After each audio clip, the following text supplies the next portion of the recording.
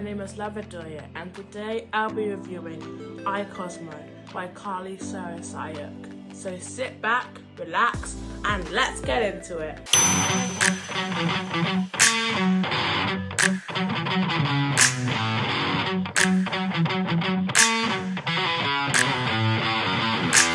I Cosmo is a heartwarming story from the point of view of a golden retriever and his attempt to keep his family together.